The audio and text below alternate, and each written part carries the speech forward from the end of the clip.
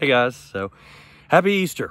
It is actually Easter Sunday when I'm recording this. Stepped out for a walk. It's really nice weather, and you probably can tell I've been a little sick here the last week. Thankfully, starting to feel a little bit better, so getting out, getting some fresh air and stuff. But I was thinking about, as I was actually walking here, and of course you can see I'm actually in a cemetery right now, and I could of course make a movie reference about how important it is sometimes to spend a little time in cemeteries. Brings life into perspective, and that's very true. And I was thinking about a lot of different things. Of course, you think about a lot when you're laid up sick and having to wait to get better, so to speak.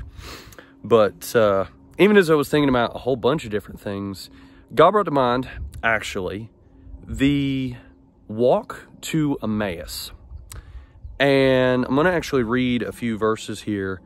And this has been, like I said, I'm chewing on this one here this afternoon. This from Luke chapter 24. And let's see here. Starting with verse 13. And behold, two of them, that's two disciples of Jesus, two of them went that same day. This is on that first resurrection day, that first Easter Sunday. That same day to a village called Emmaus, which was from Jerusalem about 60 furlongs. And they talked together of all these things which had happened. And it came to pass that while they communed together and reasoned, Jesus himself drew near and went with them. But their eyes were holden, that they should not know him. Remember that. Think about that there in verse 16. We'll come back to that. Verse 17, and he said unto them, what manner of communications are these, that ye have one to another as ye walk, and are sad? And one of them, whose name was Cleopas, answering, said unto him, art thou excuse me, coughing doesn't quite go away very quickly, unfortunately.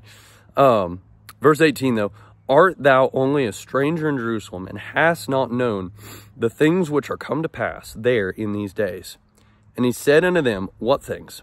And they said unto him, concerning Jesus of Nazareth, which was a prophet, mighty in deed and word before God and all the people, and how the chief priests and our rulers delivered him to be condemned to death, and have crucified him. But we trusted that it had been he which should have redeemed Israel.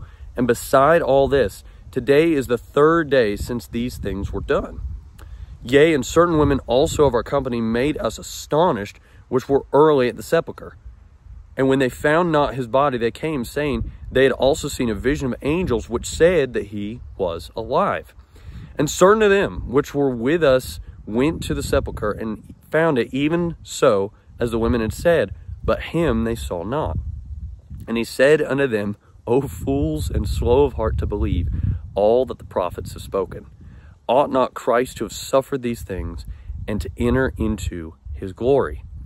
Beginning at Moses and all the prophets, he expounded to them in all the scriptures the things concerning himself.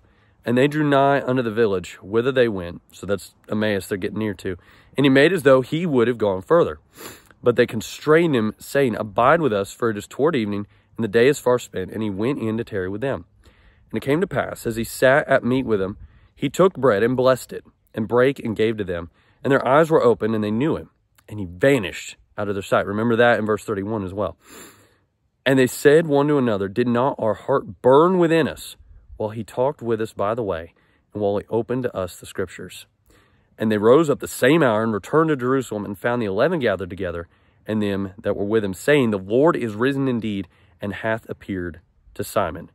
And they told what things were done in the way, and how he was known of them in breaking of bread. And you probably saw the corner of my New Testament there, but a couple things that I've been thinking about that are really interesting to me in regards of that, like I said, I'm just kind of thinking about and chewing on here this afternoon. One, those two disciples, Cleopas and we're not sure the other one's name. From the context, it might have been, although actually, no, that wasn't Simon. But Cleopas and whoever the other disciple was, they, excuse me, they had a head knowledge of Jesus. They clearly knew who Jesus was. They considered him to be a prophet. They considered him to be a teacher. but yet they didn't know that he was standing right there with him, or with them. They didn't know Jesus. They knew about Jesus. They'd walked with Jesus. They were following Jesus. They were following what he said to do, even, you could say. But they didn't know Jesus. And the thing is, there's a direct spiritual application here because they weren't saved until they knew Jesus. That's the difference. There's so many in this world that know about Jesus. They may be sitting in church every time the doors are open. They may know the Bible front to back. They may know all about how to look the part of a Christian, how to do it right, say the right things, not say the right things, and so forth. But do they know Jesus? Are they born again, to use Jesus' own words for describing being spiritually made new? And then notice that there were two parts I said to recognize. First, their eyes weren't opened yet, and then all of a sudden they were. And specifically for them, it was in the breaking of bread. But their eyes were opened. God opened their eyes to say, hey, this is my son. This is the one. This is the Messiah. And all of a sudden they knew. And notice what happened. Immediately, they ran back. This is a day's journey. They bolted back to Jerusalem proclaiming they now knew Jesus. They knew the truth. So why do I say that? Why do I bring that up? Again, of course, this being one part of the Easter story. The reason why I bring that up is really to ask the question, are you saved? And what I mean by that isn't just to be using another churchy sounding word. I mean that in all honesty. Each of us has to know Jesus, has to be spiritually made new. And this story reiterates once again what the Bible makes clear from cover to cover. That being spiritually made new, being saved, being born again, is something that the Holy Spirit does in us. It's not an action that we do.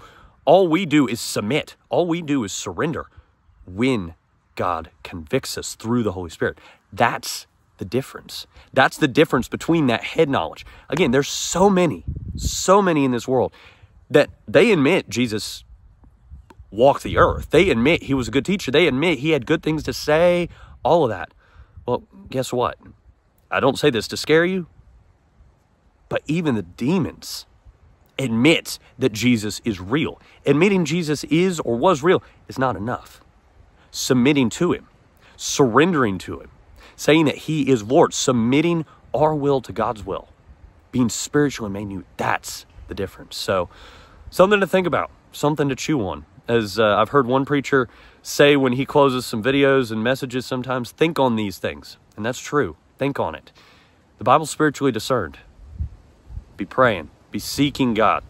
And if you are saved, again, that echo of what I call the third greatest commandment, the Great Commission, with the first and second greatest commandments. Love God with all our heart, love our neighbor as ourselves, or love God with every part of us, I should say. Love our neighbor as ourselves, and then tell others the truth. Tell as God leads.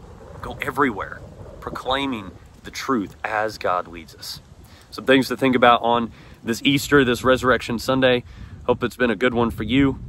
A few things, like I said, to think on. And like I said, I've been sick here the last week, so a little quieter on the channel, but I'm excited about some of the ideas that are in the works, so definitely keep an eye out for what we've got. But again, think on this. From the end of the book of Luke, a reminder from the road to Emmaus that all of us have to know Jesus.